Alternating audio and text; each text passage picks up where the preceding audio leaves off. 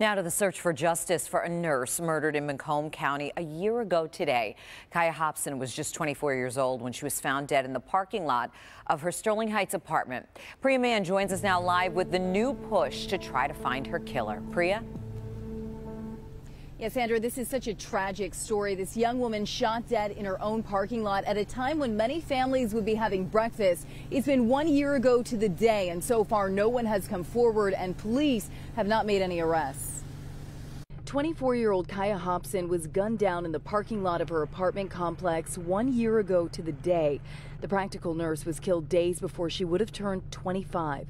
Hobson was shot dead just before 8 in the morning at Parkside East Apartments. The complex is located at Van Dyke near 19 Mile Road in Sterling Heights. At the time, no neighbors or witnesses came forward, and 1 year later, police have not made any arrests. The family has now turned to Crime Stoppers for help, the organization urging anyone with information to do the right thing.